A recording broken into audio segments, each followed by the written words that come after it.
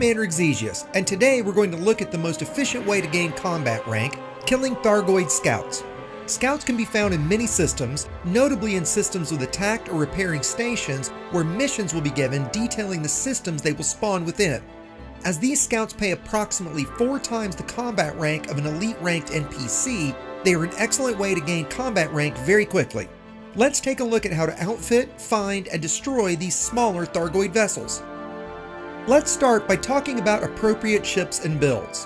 While you don't need a large class combat ship, you will want something with a great deal of hull, ideally engineered. You can use just about any good combat ship. I greatly prefer small or medium class as you'll want something rather maneuverable as the scouts are rather fast and agile. I've used medium ships such as the Chieftain and Federal Assault Ship and small class ships such as the Viper Mark III and Imperial Eagle. My personal favorite is the Diamondback Scout, which gives a great mix of maneuverability and armor in a small package with very low cost. For your build, you're going to want maximum hull, and as the Thargoids ignore resistances, there's no need to use anything other than military-grade alloys. You'll want to use heavy-duty deep plate engineering with as many heavy-duty deep plate hull reinforcements as you can fit. A bi-weave shield is ideal. You can use the reinforced blueprint, but the more important is the fast charge experimental. A single module reinforcement is also helpful as you're likely to take heat damage to your modules. For your core, you'll want a standard combat build with A-rated modules including life support and sensors. I'll link several builds below. You'll also want a heat sink or two to deal with the heat damage we'll take when cleaning off caustic damage. Most important are our weapons. The best choice by far is the Guardian Gauss Cannon, and as it only comes in medium class, the DBS affords us 2 slots, meaning we won't suck our capacitor dry nor overheat ourselves badly when using them.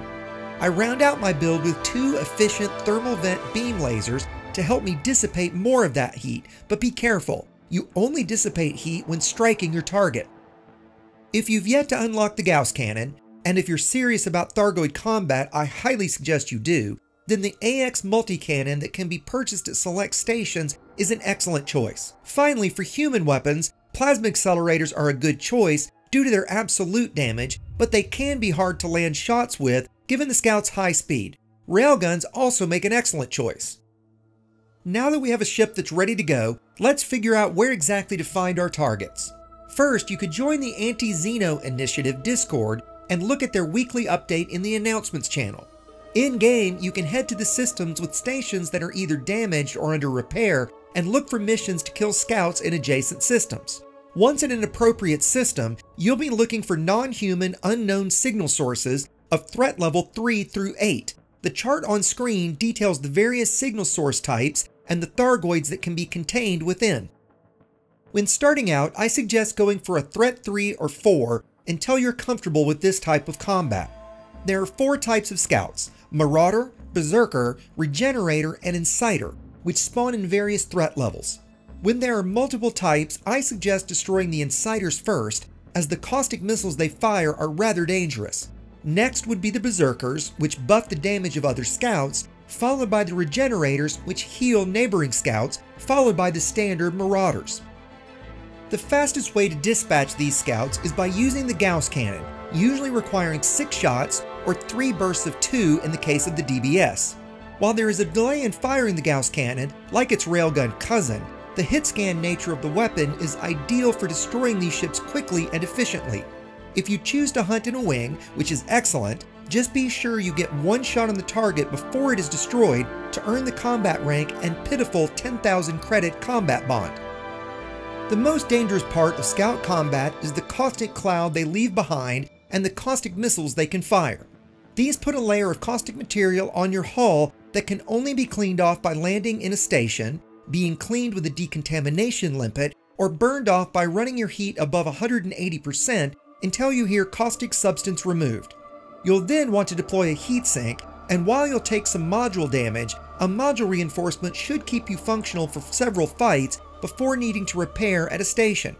While the caustic missiles can be evaded, it is rather difficult. Evading the caustic cloud that is left when they are destroyed is a bit easier, but depending on your combat vector, it is sometimes inevitable that you will fly through this cloud. While hunting Thargoid Scouts is not easy combat, It is very enjoyable, and given the roughly 4 times combat rank given over Elite NPCs, it is an excellent way to increase your combat rank very quickly, while unfortunately paying very poorly. We'll be looking at Thargoid Interceptor combat in our series on Thargoid combat later. Until then, I'm Commander Exegius, reminding you to fly dangerously, and thanks for watching. If you enjoyed that look at Thargoid combat, I hope you'll check out my other content, and that you'll join me for my weekly live streams, Tutorial Tuesdays, and the Creators Roundtable each Friday, and that you'll consider supporting my efforts via Patreon.